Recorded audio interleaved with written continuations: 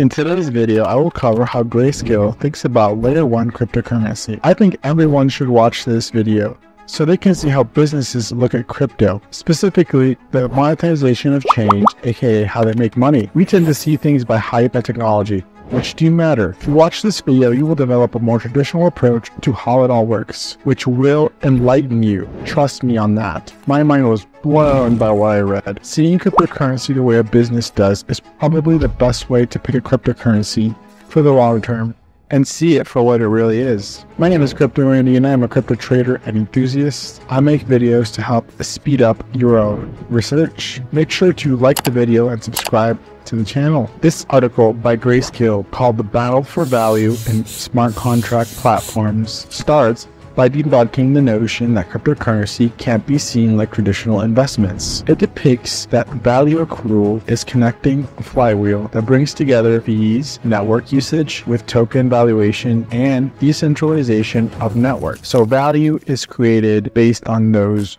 metrics. We have the fees people use while using the network, the price of a token from usage, and the security of a network. These are fundamental measures of smart contract platforms like Ethereum and Solana. An example, Ethereum produced $2 billion in fees in 2023. They have been around for years and they were a mature project. That maturity is shown in its ability to make fees over time. A project like Solana, in the time of writing of this article, has made $200 million in fees. That means they're showing signs of maturation. Projects can be compared by other metrics such as market cap. However, even projects with similar market caps can have vastly different fee generation.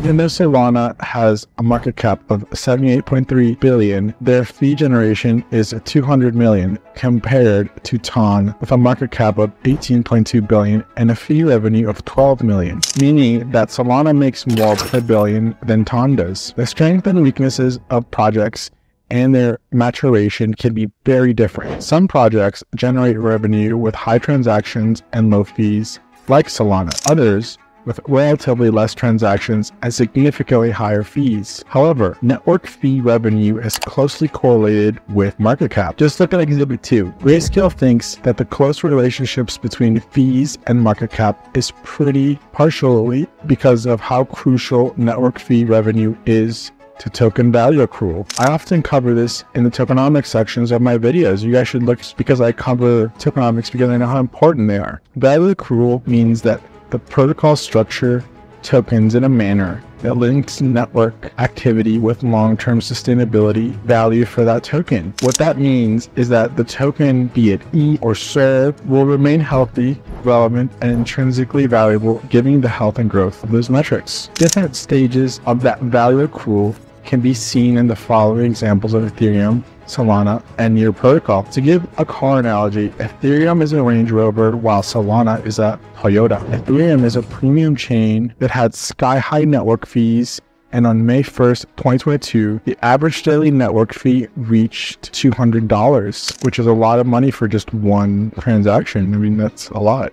I recall at the time, many retail investors found Ethereum's network unusable. Some turned away from Ethereum at that point. However, in terms of revenue from fees, it generated over $2 billion in 2023. They killed it. They made a lot of money. Ethereum's fees include a base fee and tips, which are paid to jump the line. Base fees are burned and tips go to the validators, people running the pools. In 2023, that was a burn of 1.7% for the ETH token and $390 million in rewards to validators. As the price of Ethereum went up, the supply went down. This is good tokenomics and a good burn mechanism. The charts and tables listed thus far can be reproduced for free on the internet, and I wanted to mention that, so you guys can find those charts and use them, next time. And I wish I would have known that sooner. In the article under the chart is the source link. One of my favorites is the ETH supply and ETH price chart, which shows the burn mechanism. You can Google Glassnode ETH supply, ETH price. The first search item is the correct one. You can then highlight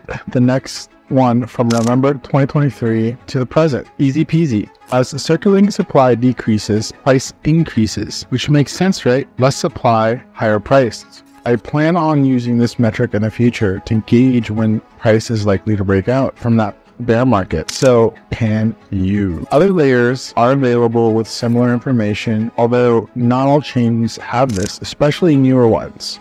They tend to lack on-chain metrics. Clearly, Ethereum has reached the stage of maturation and proven its value accrual, which you can think of as a successful business model. People transact on the Ethereum blockchain and pay a premium for this service, even though other chains are cheaper to transact. Ethereum is more developed and more secure. There are more staking pools available that make people feel safe when using them. Every new crypto project builds a bridge to Ethereum to transact with it. Ethereum's ability to monetize is reflected in its valuation of 150 billion as of June 6, 2024, 6 times larger than the next competitor. That's market cap. So the Ethereum model captures fee revenue. Solana, on the other hand, is a high-performance chain that is figuring out value accrual. Solana, in contrast, is much faster with 335 transactions per second and a low cost of 4 cents per second on average. So that's quite a bit difference just to use transactions to pay for things. In 2023, SEB made significantly more transactions than Ethereum, but only made 13 million in network fees versus Ethereum's 2 billion. So that's a huge difference. A year or two as the making of this video, in 2024, Solana has generated 6 times the fees it had in 2023, so they've really outdone themselves so far. This indicates that high transactions can also generate economic value. Earlier this year, Solana was the chain for meme coins. There was a lot of excitement around that, I remember. And the price of Sol was pumped recently to a high of $191 as of the making of this video. Since April 1st, the average transaction fee on Solana has been 4 cents, way cheaper than Ethereum's $4.80, but more expensive than Arbitrum's a layer 2, which had a price of 0.01 cents. If you have ever used Arbitrum, you pay a fee on the Ethereum network to move to the Arbitrum, which then saves you money, but you still have to move out of Ethereum. To address this with Ethereum, they came out with a Dencun upgrade to lower fees. That upgrade was part of a much larger plan. Initially, Ethereum required mining. When Ethereum first came out, that was the standard. Like when Bitcoin came out, that was just everybody was doing mining. Now, to address fees, they are moving to staking, which is a long-term plan that will take 7 to maybe 5 years. It's gonna be a long time. This timeline gives room for other layer 1s to take market share, and realistically, Ethereum will probably never be as cheap as 4 cents. It just won't be. This slow to change aspect comes with maturity of the chain. They can't just build from the ground up like newer chains can. In contrast to Ethereum and Solana, the article then moves to Near Protocol. Near is a smart contract platform that recently gained significant adoption, but has not yet demonstrated value accrual, meaning it has not made significant network fees. Near is the platform that supports Kakai and Hop Protocol. These two dApps have the most users in all of crypto. Near leads all smart contract platforms with 1.4 million daily active users, and it's competitive in throughput with the fastest chains. Throughput meaning finality, start to finish. When you make a purchase, you receive the confirmation really fast. And I didn't realize that Near had that many active users. That was really interesting. However, despite that much activity, Near only generates 4.1 million in fees year to date of this article. It can be said that Near is less mature than Solana and especially Ethereum, but it's an up and coming chain. It's positioned to move into monetization because of its large user base.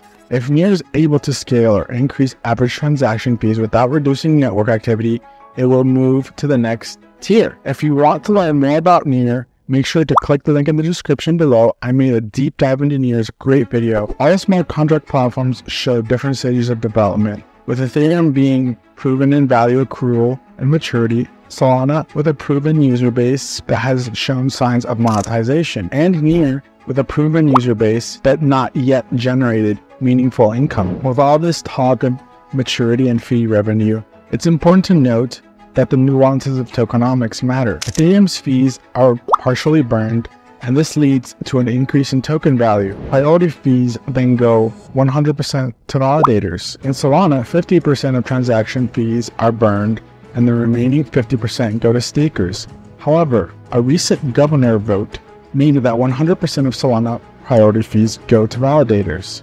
This is similar but different to Ethereum, as I have made videos, I have seen many different fee structures, and I cover them in the tokenomics part, and they're not the same. Some chains have set limits like Bitcoin, other chains have no max supply with a 9% inflation rate like EOS, which I'm going to make a video on soon, so make sure to watch out for that one. Drastic changes can happen like massive token burns no one is expecting. Also, if a security is compromised, new tokens can be minted and new blockchains created to deal with hacks. This happened to Ethereum. They were hacked and moved to a new chain. Dramatic moves like that tend to happen earlier on in a cryptocurrency's lifecycle. A keen eye on tokenomics must always be kept because of the high rate of change in the crypto markets. The article concluded with the following thoughts.